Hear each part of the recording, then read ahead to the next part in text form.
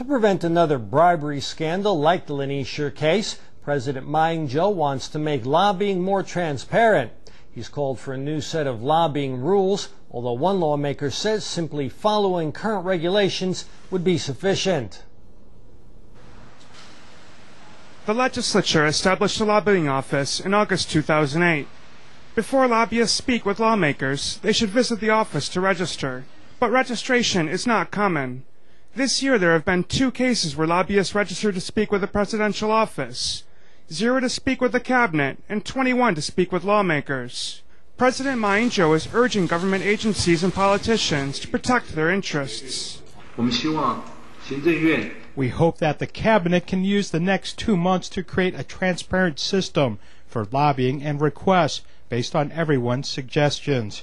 Following the president's comments, Premier Sean Chen told the Ministry of Justice to set clear regulations. Registration with an ethics office will be required whenever a lobbyist wishes to speak with a government official.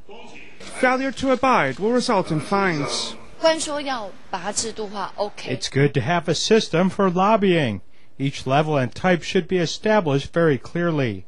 But another DPP legislator, Zhao Tianling, thinks the current lobbying act would be enough if it were strictly followed.